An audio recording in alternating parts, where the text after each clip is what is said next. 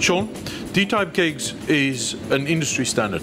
Correct. And I know Williams Warren is also supplying some D-type kegs, but you've got some nifty things going on here you want to tell me about.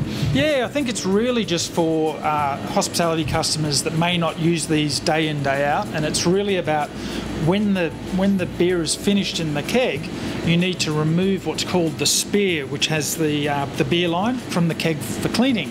There is pressure in the keg, and if it's not removed the right way, you can end up with foam all over the face, and worse, you could end up with a spear flying out. So it's about safety, but it's also about food safety. I know exactly what you're talking about because I've been washing the ceiling a few times. Yeah. So how do you go about? Tell me about it. It's a finished keg. There may be a little bit of beer left in the bottom.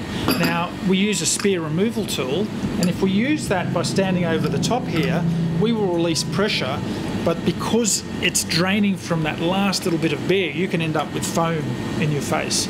So that's a Williams Warren specific tool? We've machined this tool, but that fitting there is industry standard. I would imagine the easy way to do it is just to turn it on its side though, because then it's not in the beer. Oh, Hendrik, you're all over it. Okay, so that's it. So basically we're engaging the tool, it's just giving it a turn, and you'll hear that gas coming out. So it's just let the gas come out. We've now released the gas, we're fine. So we can just... And you can go ahead and you can actually unscrew it and get the spear out. So you're going to do that for us? Well, I can. I need to do it between my legs. You need to get some good leverage. All right, you do that. So just turning anti-clockwise.